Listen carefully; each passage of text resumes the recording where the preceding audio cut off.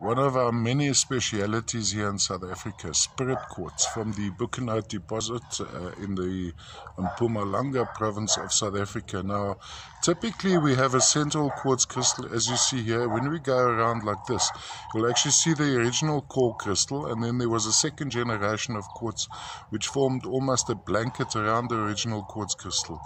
Color is usually determined by what happens around the edges of the crystals. Now I'm going to angle it in, have a look at the main crystal over there. Let's see if we can determine some color. It's a very, very mild amethyst which runs right through the specimen.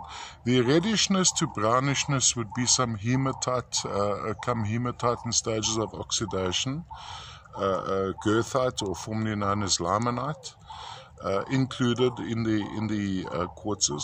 Now, what I found appealing about this guy, you have one crystal joining into that, so it could be displayed like that, but I actually prefer this way around. So on a turntable you'd have this effect.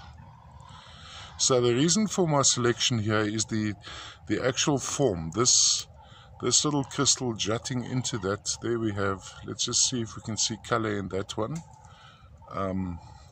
You don't have an intense starburst on this particular spirit quartz. I have been photographing some from the top down, so you can actually see the starburst. Now this one doesn't have a very intense starburst. It is a very, very mild amethyst.